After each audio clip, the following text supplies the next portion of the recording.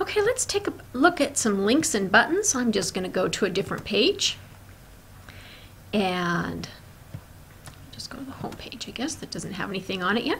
And here's a sample of a button text. And let's just look over here how we can make some links and add some buttons.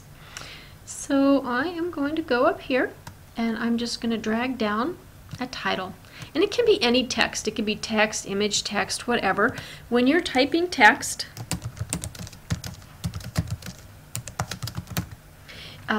anything you type, you can highlight either a part of it or all of it and click on this linking tool. And then you paste in a link. So I'm going to go out to another web page and copy this URL. You don't want to sit there and try to hand type this. You'll probably get the slash wrong or something. And I always click open in a new window and then I click save. And so now when I have published this page, if I click on here, it's going to go to this website. It's not doing it right now because I'm in editing mode, so I'd have to publish my website and then go to my URL and see if it works to make sure. Notice that I can also remove it and I can change it right here. So there is a link and it's in the color that underneath design I asked for the colors. I asked to be in green, and so my little link's going green. So that's probably the easiest way to create a little link. You can also create a link on a picture so that when people click on a picture, it will take them to another site or to another page or something like that. So if you uploaded a picture, you can click on this picture and add a link here that way and click save.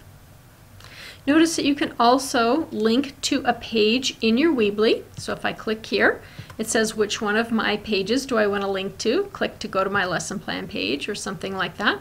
I can also link to a file. So I would need to go to upload a file.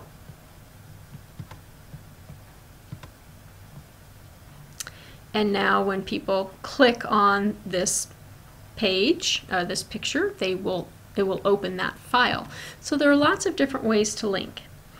A button is a fun way to make a link because it looks a little different than most. You can click on this button and choose a different style. Now these styles are set depending on the template that you chose, and you can set it to the right or to the center or to the left, and then you set your link here. And then when people click on the button,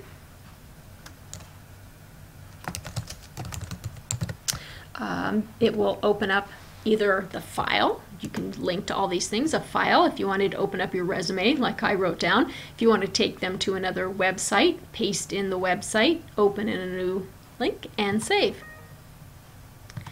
The other good thing about these links is you can get around the no video and audio in the free version of Weebly, because I can link to my videos and link to my audio as long as they're less than 5 megabytes. So I can go to my button, go to my link and say go to a file. And you'll notice that this one was linked to an Animoto. I'm going to go to my videos and find a little video.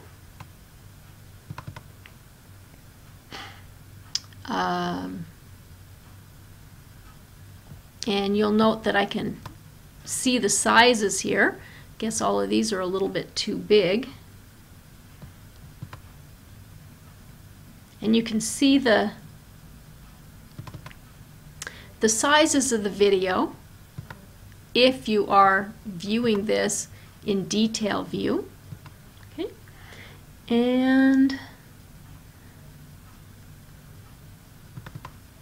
see if I can find one here. Here's one. And I'll open that up, and now when people click on this, it will open up the video. I can also link to an audio file just the same way that I link to the video file. I'm going to go to my music or whatever kind of audio file you have and just click on it and open. And now when somebody clicks on here, they'll have the audio file, your narration or your music or whatever it is. that you wanted. So that's how you link to other files. You click on create a link, or if it's on the button, you'll click on this to bring up your controls and click on link. On your picture, you're going to click on it and go to link as well. And then when people click on it, we'll be taken to that link, whether it's a URL, opens a file, or goes to a page within your Weebly.